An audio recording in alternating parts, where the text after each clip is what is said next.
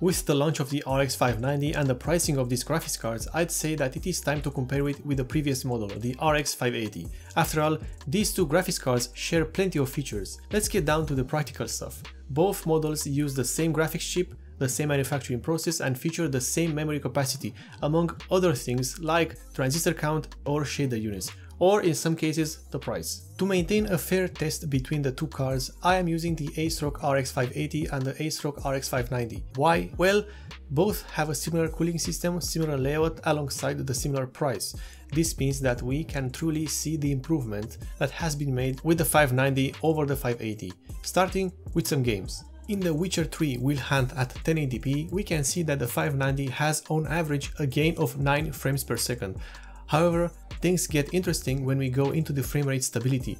The 9 frames per second difference is maintained throughout the whole benchmark period. In fact, both graphics cards have the same frame drops and spikes at almost the same time. This includes GTA 5 and Deus Ex Mankind Divided. No matter what, the RX 580 will lag behind the 590. All the games tested and graphs show the low 0.1% of the frames per second. This value gives us a better image of the frame rate spikes and drops over the course of the benchmark, or in this case, the gameplay. These 10 frames per second gained are due, of course, to the higher clock speeds that the RX 590 comes with from the factory. However, this increase in frequencies has a downside. The RX 590 will use more powers in games and when rendering. In fact, it will use 80 watts of more power on average, to be exact. Basically, the RX 590 is a refresh of the RX 580, which is a refresh of the RX 480.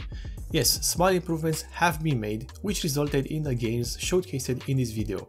Of course, you could overclock the RX 590 even more, but you're not going to see a massive overclocking headroom because by default, these graphics cards are already pre-overclocked.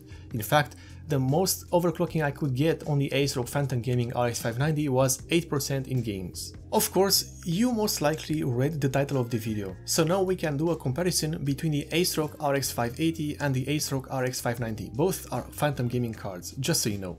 In terms of the design of these cards, the main improvements done on the RX 590 are the adding of the backplate and the usage of a semi-passive profile for the two fans of the cooler.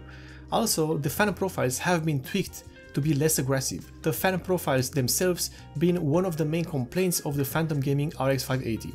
Just like I mentioned in my review, another reason to acquire the Phantom Gaming RX 590 is the 3-game bundle offered by AMD. This includes Devil May Cry 5, The Division 2 and Resident Evil 2 for free. This adds more value to the overall package offered by not only AMD but also by ASRock. In the end, if you are planning to buy either the RX 580 or the RX 590, it all comes down to the price of each graphics cards. You could get the RX 580 and just overclock it more, or you could get the RX 590 and use it with the factory boost clocks. As always, it all comes down to the price and your own personal preference.